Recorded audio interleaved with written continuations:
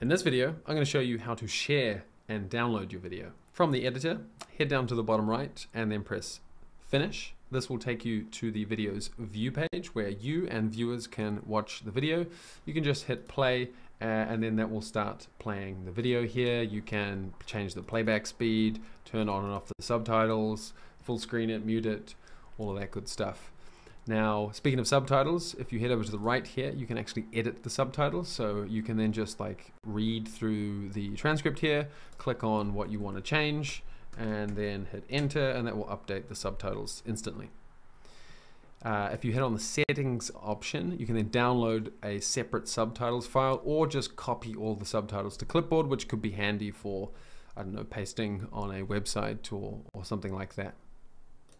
Now, to actually share the video, you just need to copy the little link icon here that'll copy the video's URL to your clipboard, and then you can send that to wherever you like, and then people will be able to access your video here and start watching it.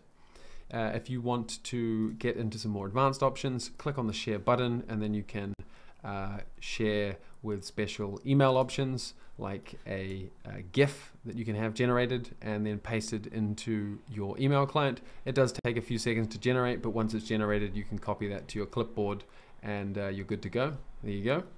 And there's a few other options like actually modifying the embed code if you wanted to embed this video on a website using something like Framer or Webflow.